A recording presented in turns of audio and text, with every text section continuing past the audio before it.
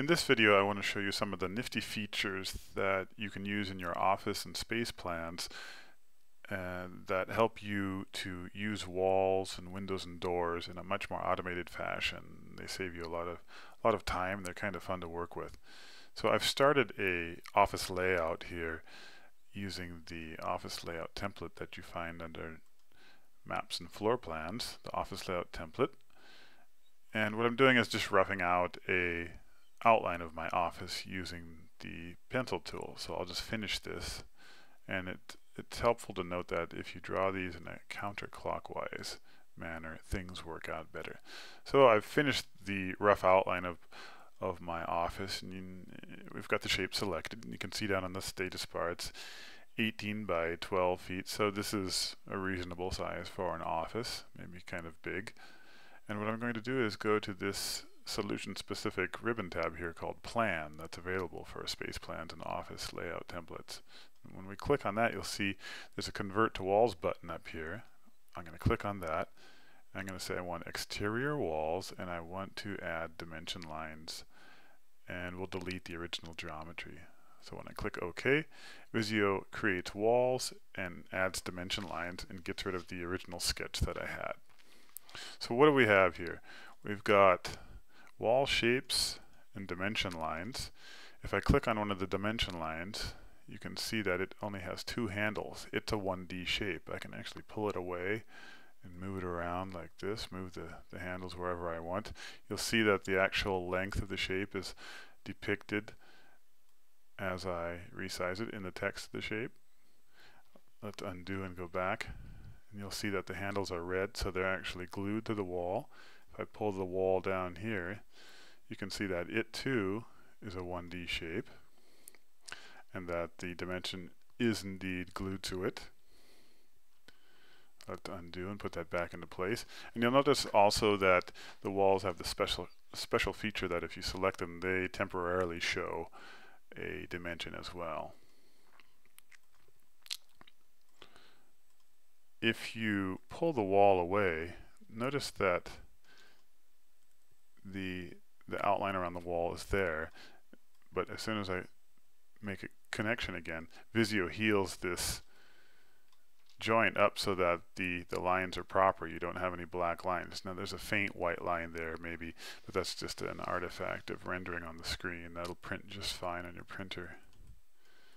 Similarly, if you drop another wall onto the drawing, this is actually kind of fun. You start nudging it with the arrow keys, you can see it actually jumps and heals with the joint automatically.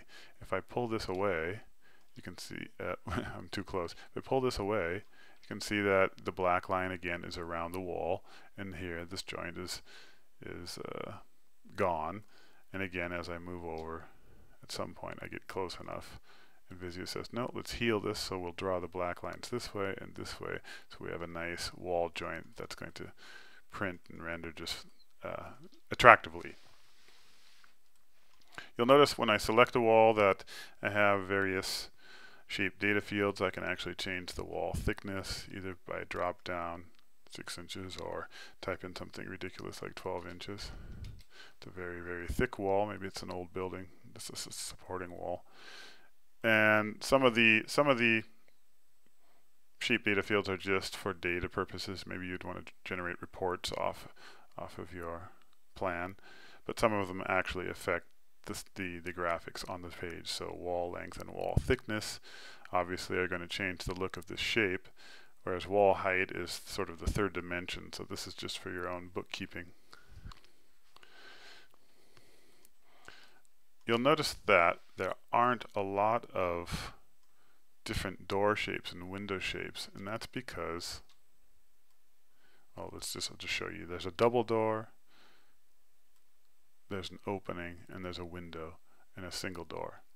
And that's because these shapes are highly configurable. But before we talk about how you configure them, watch what happens when I take a window shape and drop it on a page. So, okay, that looks like an architectural window symbol, but as I move it towards the wall, Visio says, the window is in the vicinity of a wall. Why don't I rotate the window so that it matches the orientation of the wall and glue it to the wall. You can see the red handles here. If I take the wall and move it over here, notice that the window moves along with it. If I make the thickness of the wall greater, let's make it 10 inches, the thickness of the window changes as well. So Visio's done a lot of work for you to integrate this window with the wall, so you don't have to do all this stuff yourself and use alignment operations and centering and snapping and things like that. We can freely resize the window like this manually, or we can change the width of it by typing in a value or selecting from a drop-down list. So let's just make it 48 inches, which is 4 feet. That's just fine. And we're good to go. Let's see. Similarly, let's just finish this here. I'm going to move this up just a little bit. So we have this really thick wall. Maybe this is just a little storage room. What happens if we put a door on this? You can see it snapped right to the wall immediately. And again, we have similar properties like we have with the window. I can make it a wider door if I want. And you can see there's a problem here that the door is going to collide with the inside wall. So if you right click on the door, you'll see there's a reverse left-right opening, so I can change the way it opens, and I can change the in-outness of it as well, so that it's out here. So this would be a reasonable way to open a door to get into this little crawl space here like that. So a lot of nice automatic features that make it much easier to work with space plans and windows and doors and walls. So I'm going to delete some of this stuff in the middle. There's one last bit I want to show you, and that's the space shape. I'm going to just drop this space shape here. And you can see that if I zoom in just a little bit, oops, just a little bit, it says office 100 square feet. So this implies that this shape knows something about its area, and you can see as I make it smaller, the area is actually updating.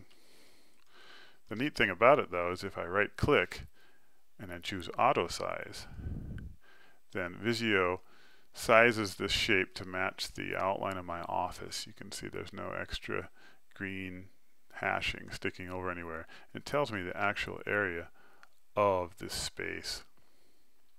Now when I select this shape, you can see there's quite a few shape data fields that cross over not only the physical size of the shape, but the name of it, the space ID, the department, the phone number, etc., etc., etc. So this gets interesting. You start moving into the direction of facilities management once you start adding space shapes to your drawing, because not only do they give you the area, but they allow you to categorize it by department. So you could start breaking down an office space by department and how much space they're using or renting and what that costs. All sorts of interesting features. One last little tip. We have the dimension lines that you get when you convert an outline into a plan. You convert an outline into walls.